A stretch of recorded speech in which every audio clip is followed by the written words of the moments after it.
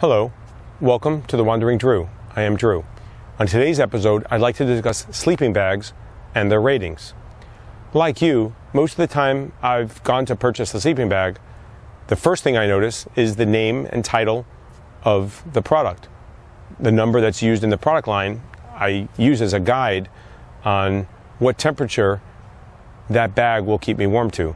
Well, as we're going to see, that's not always useful. Stay tuned to learn a little bit more about sleeping bags and their published ratings and what you need to know to make an educated decision and not be disappointed with your purchase.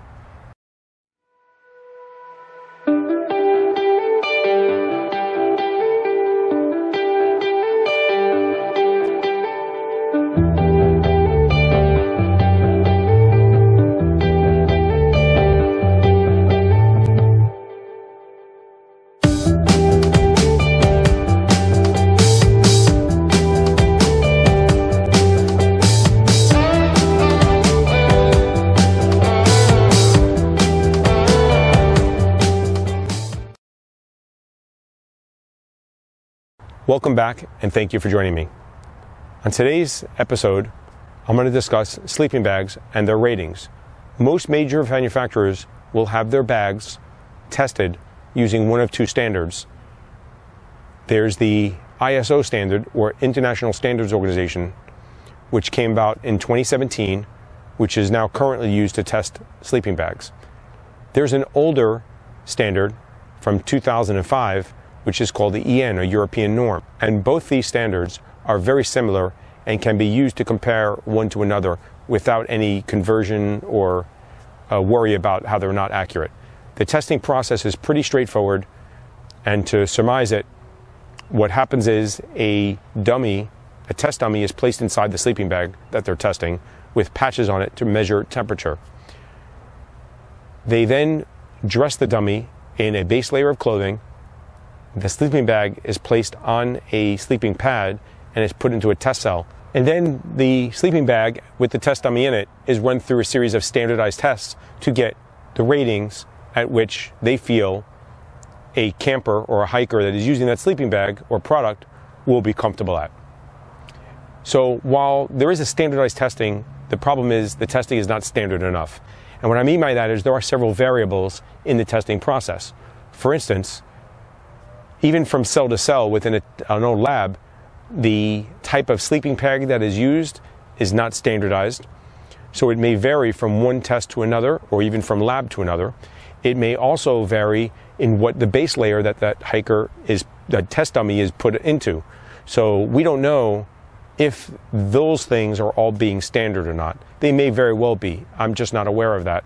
And most of the discussions I've seen, they don't determine or discuss what that is. So maybe someone out there has a little bit more knowledge and can correct me or send me some information on that or post that as a comment. But generally, these are variables. Now, are those going to really throw off the test that much? Probably not a lot, but enough that it might make a difference. So just realize that these are guidelines and that you, as the consumer and the person that's going to be using these sleeping bags, need to be a little bit more educated in what we're doing and what we're purchasing and why we're purchasing it. What are we going to use it for? What type of environment is it going to be used for? And what do I realistically expect out of this product? Additionally, you're going to see you need to know your body a little bit as well. So now that we know the type of testing that's going to be done, let's go into the ratings that they result in and the temperature ratings that are published as specifications for sleeping bags and what they mean. Because we're going to be using these numbers as a guideline to make a purchase, or what type of conditions we should use this bag in. Also, realize that some bags do not have a published rating, and there's a reason for this. It's not that those companies are not major manufacturers or don't want to pay for the testing. It's that that product line is probably not meant to be used in cold weather, and therefore they don't view it, and it's not required because you're not going to put yourself in danger by using it. So a bag like this, which is a very thin bag, and it has a name on it, is not rated because it's not meant to be used in cold weather. This is a summer bag, or maybe like a wrap around yourself if you're sitting in front of a fire or at a campfire or something. You would not use this in a cold day to keep you warm and expect this to keep you warm on a camping trip. Whereas this sleeping bag is expected to convey a certain level of safety in cold weather. The warmest rating of all the ratings is called a comfort rating, or sometimes a T-comfort, or temperature comfort rating. And this is the rating that you can expect a person that sleeps generally cold. So in other words, they like to keep warmer at night because their generally body runs cold. In this case, this is usually targeted toward bags that are specifically made for women. Women tend to sleep colder historically, so they like a warmer bag or warmer temperatures. So because the bag has a limitation on how low it can go, they're going to use a higher temperature to recommend that you camp at for this bag to keep you comfortable. So the comfort rating is generally the highest temperature rating. The next rating, which is lower, and that's a good way to remember it, is called the lower limit or T-limit, temperature limit rating. And this is the temperature that is generally used for bags that are geared toward either unisex bags or for men. So realize that if you're looking at a bag that says unisex and you're a female and you generally sleep cold, that temperature rating is not going to be what's probably appropriate for you. You're going to have to go look for the comfort rating of that bag because the T limit is lower. So this is the temperature rating that someone that generally sleeps warm, and which includes usually men, most men, is going to be comfortable at. Now, once again, everybody is a little different. There's no 100%.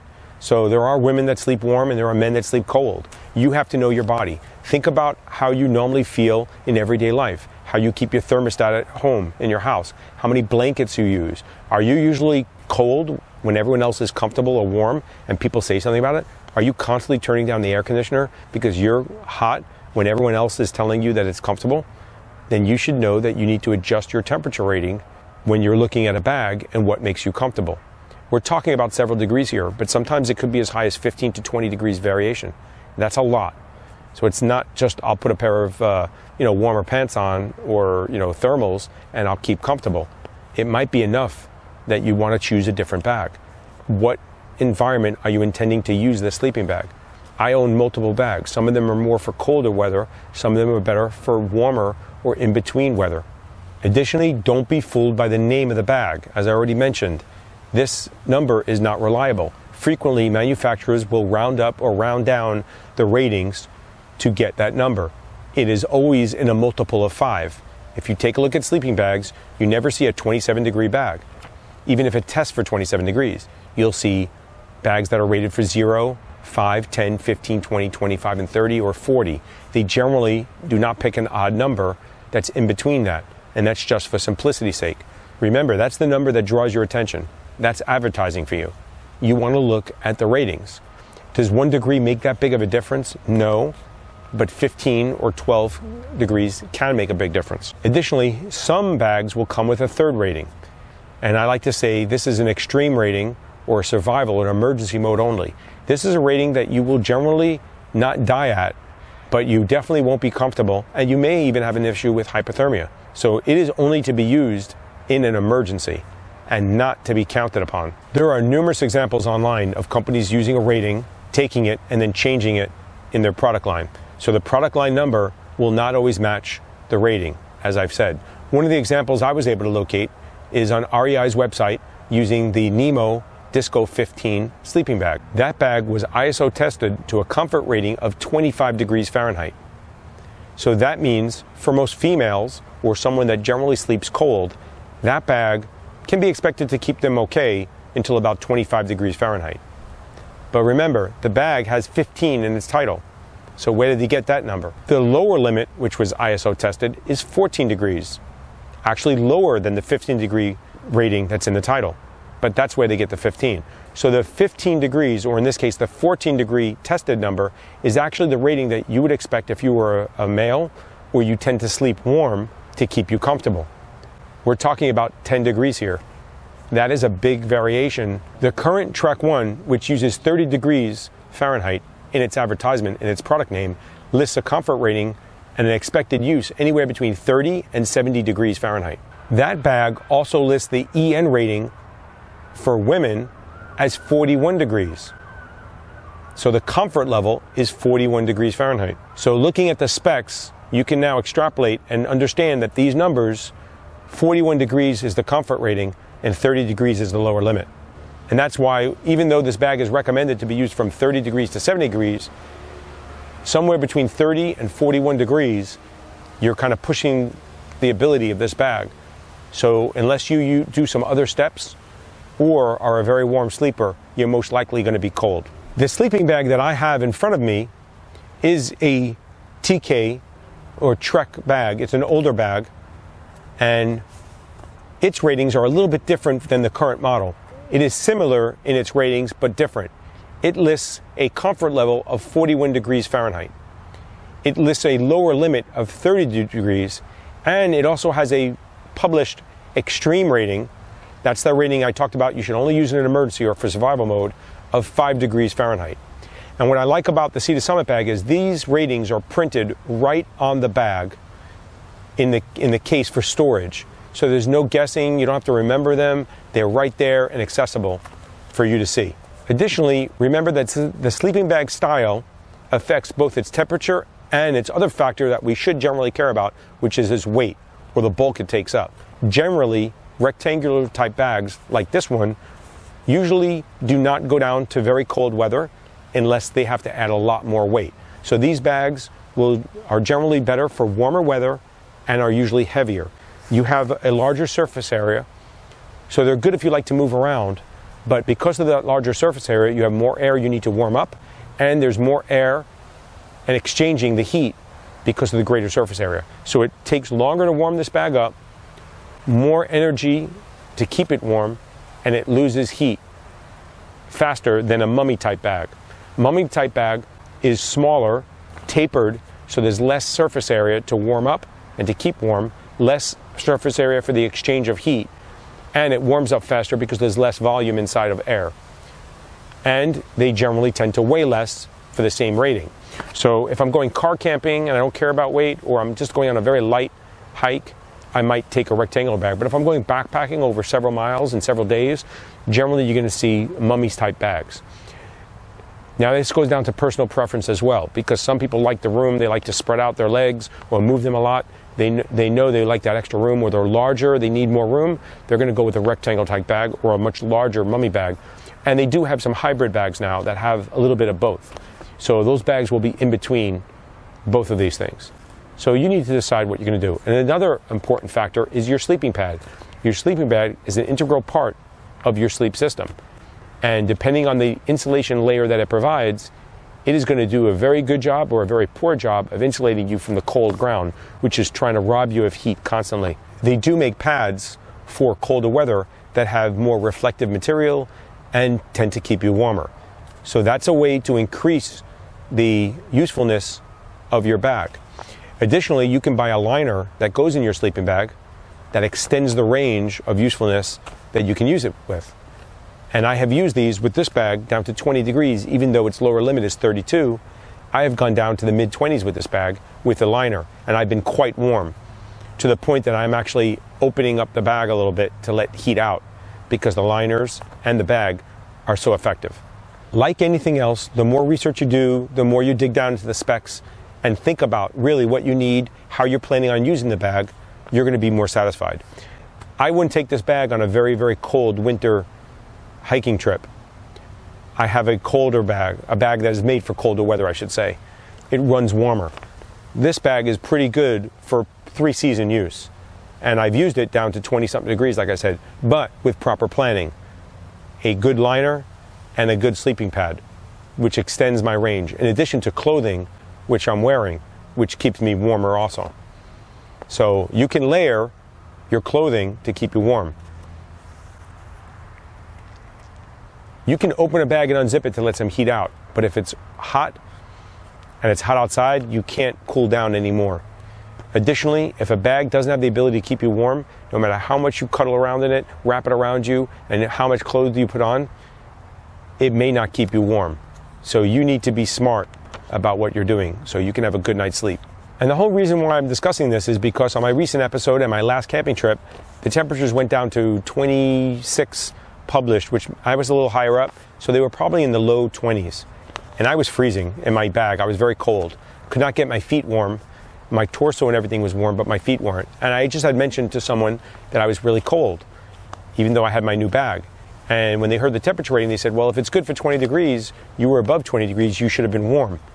That night, I put more clothes on to keep warm. I had my jacket on, I had a hat, so my torso was generally warm. It was really just my legs, and especially my feet, even with a pair of socks on, that I couldn't keep warm. And I could have put a second pair of socks in. I could have even put maybe a jacket down to the bottom of my toe box of my sleeping bag to keep me warm, but I didn't. So those are all things I could have done to mitigate the cold weather. So since they asked me the question of if you have a 20-degree bag and it wasn't below 20 degrees, why were you so cold? I had the conversation with them that we basically just had on this episode to explain how the ratings work and why 20 degrees in a bag title doesn't mean 20 degrees in real life. And that was the push for this episode, because someone asked me a question. And despite knowing these things, I, like you, generally look at, a 20-degree bag, it's going to be good to 20 degrees. But we have to use our education and step out of that to make sure we get the bag that works for us. So we can take the ratings, but just not use them at face value. With a little proper planning and research, you can get a bag that will keep you comfortable and have a good night's sleep, as long as you're using it in the range of temperatures that it was designed to work for. Let me know your thoughts on sleeping bags and testing, your experience, any issues you've had. If there's anything else that you can add to this conversation, please leave a comment below. If you like what I'm doing and you like the videos and you feel so inclined, please subscribe. Hit the like button if you enjoyed this video and got anything out of it. Once again, thank you so much for taking time to watch this video. Till we meet again.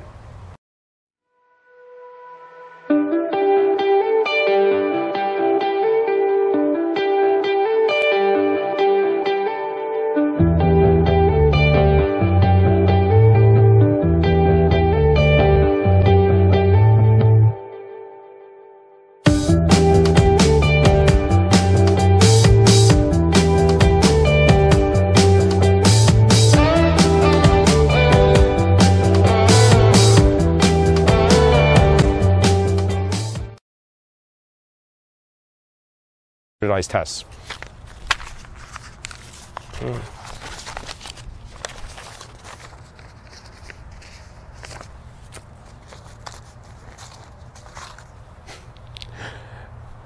Almost lost my papers there.